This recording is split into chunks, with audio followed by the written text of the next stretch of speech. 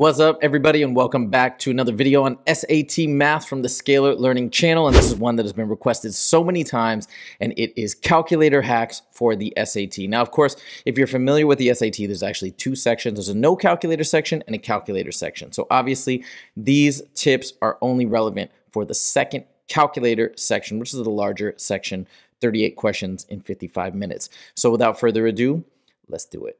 So calculator hack number one, of course, is that you can graph equations on the calculator if you have this nice TI-84. By the way, this is the calculator that I recommend. This is the calculator that I use with my students. So if you don't have a TI-84, I apologize. But if you can get one, I really do recommend it. I think it's terrific for the SAT. So check this out. The way that you graph any equation, you just go like this. You go boom, y equals, and already I got in here a y 1 over x. Let's just turn that into a 1 over x plus 1. And then to graph it, check it out. You just hit the graph button and boom, there's your graph. As a corollary onto this, you can find intercepts and things like that if you're trying to, if you need to do that in an equation. You can also, if you're trying to match an equation with a graph, you can graph the equation and say, oh yes, this is the graph that matches. And now just as a little add-on, if you want to find an intercept, so this is how you might do it. So we hit second calc, and then you can go to any of these options. So let's say I'm trying to find a 0. That means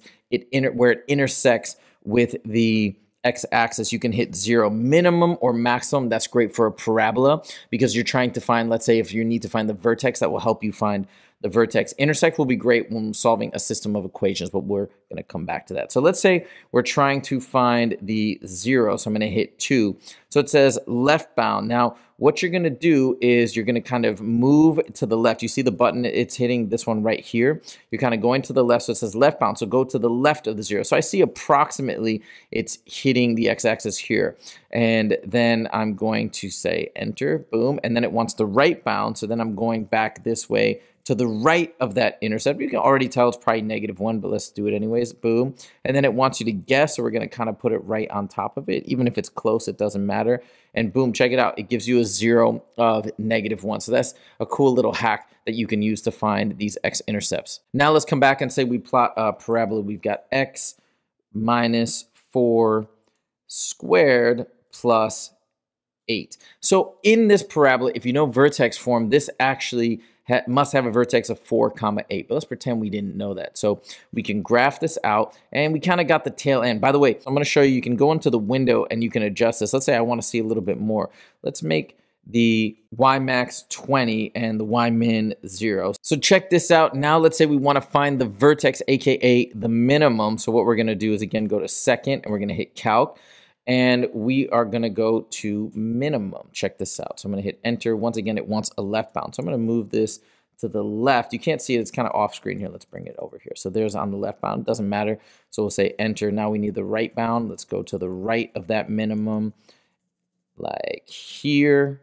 Boom. And then we're going to guess. We're going to get kind of close to it. It'll get it no matter what. And check that out. It's got a minimum or a vertex at 4, 8. Now, that seems to approximate a little bit. Maybe I could have been closer to get a more accurate read, but there you can see pretty much that the minimum or the vertex is at 4, 8. Last but not least, you can actually graph circles. It's a little tricky, but let me give you an example. Let's say that we have a circle equation, x minus 4 squared plus y minus 2 squared equals 9. Okay, now if you're familiar with the circle format for the standard form, this would have a circle with a center of 4, 2 and a radius of the square root of 9, which is 3. Okay, but let's say you didn't know that.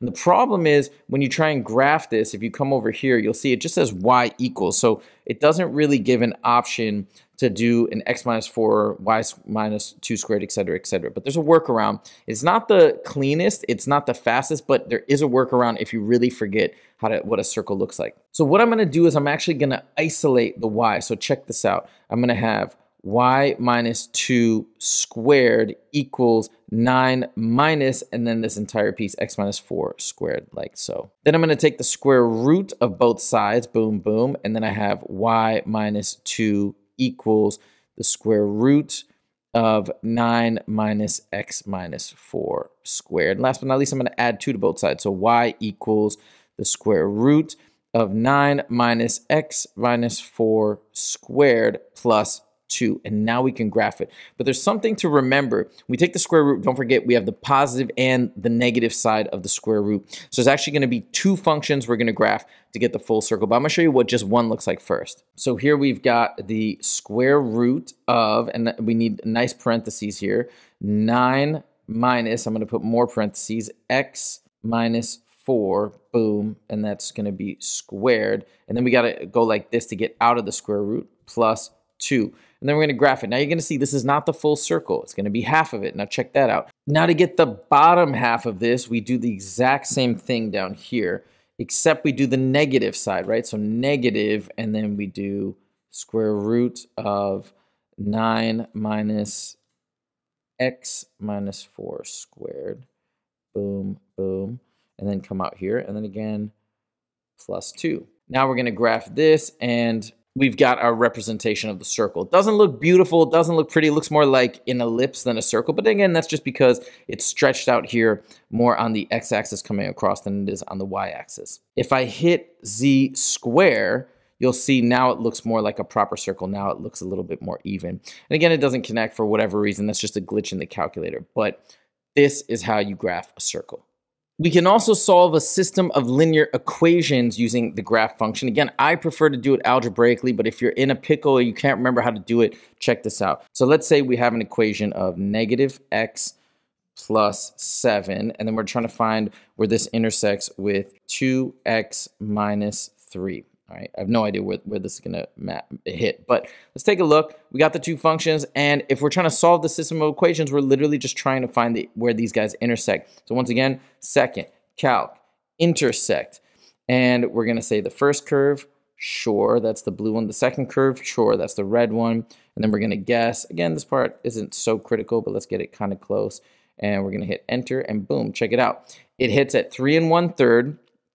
And 3 2/3. So I don't even know if that was going to come up. Like I said, I just picked this example randomly. But that's how you solve a system using the calculator.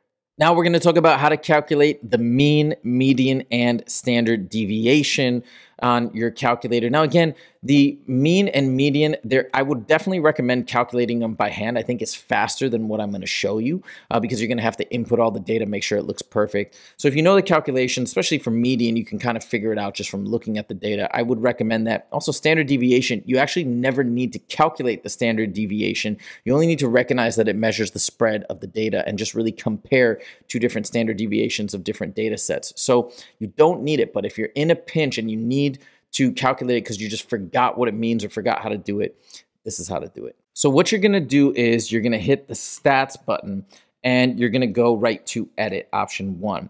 And now we have our list. This is where you can enter data. So let's say you've got a list of, I don't know, 10 numbers. We'll say 4, 5, 10, 11, 8, 3, 2, 2, 9, and 15, okay? And you can see that's the 10th value, right? Because it says L110, so we've got our 10 values.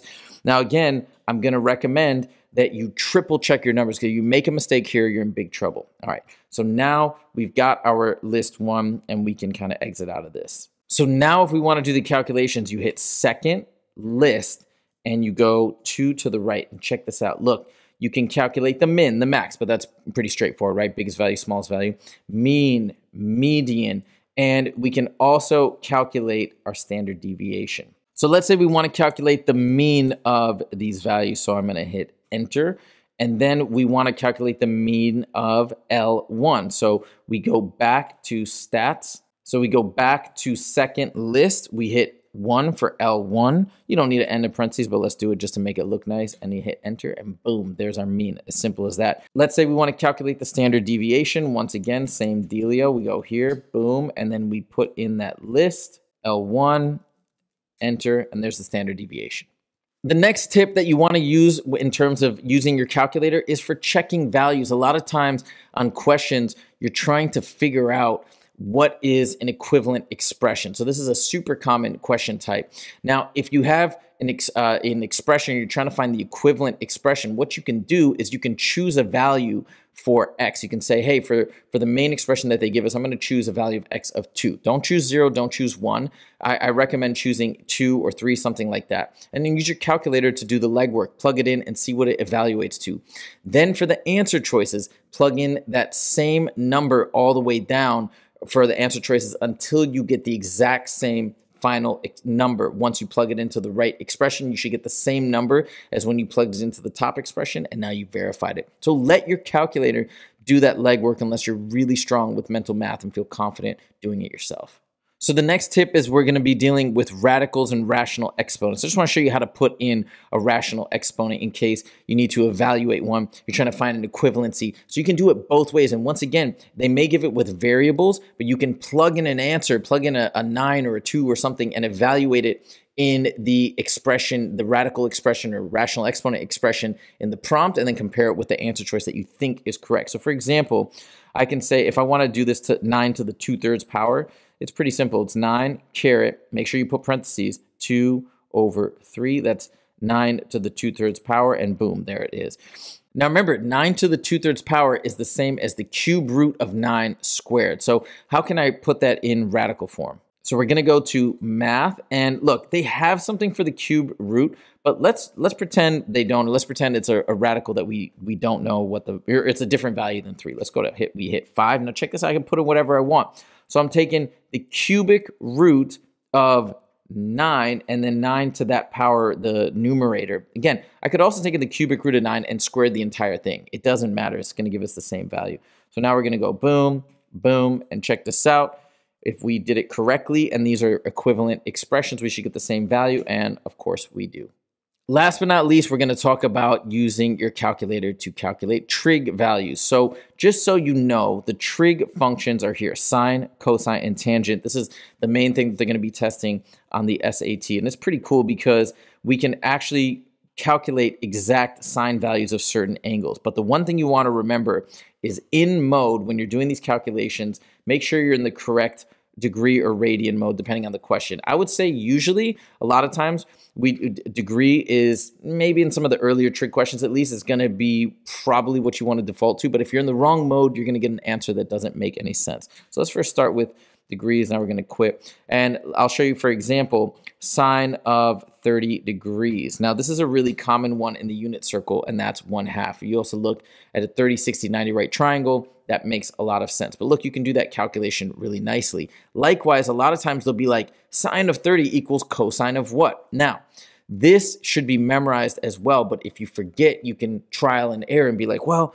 let me see. It's cosine of, let me try 50. Okay, that didn't work. Let me try cosine of 60. Oh, boom, based on the answer choices. And now you can see that sine of 30 equals cosine of 60. Just as an aside, sine of an angle equals cosine of the complement of that angle. Another thing you can do as well is if you ever need to find an angle measure. So let's say they said sine of a certain angle equals 1/2, right? And you're like, well, what is that angle measure? You can use the arcsine function. So you hit second sine, so it's the arcsine, sine to the -1, of 0.5, and you'd be like, okay, well, now I can know what the degree measure is to get 1/2, and it gives you 30 degrees, and that corresponds with what we saw up top. And if you do want to be in radians mode, it's really not too difficult. You just go like this, boom, second quit, and now we can take sine of, let's say sine of pi, for example. So pi radians is like 180. Sine of 180 is 0. So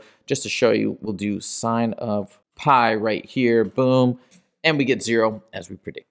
I hope you guys enjoyed this video, and if you did, please click that like button, and if you want to see more from the Scalar Learning channel, make sure to click subscribe. Thank you guys so much for joining, and I'll see you in the next video. Take it easy.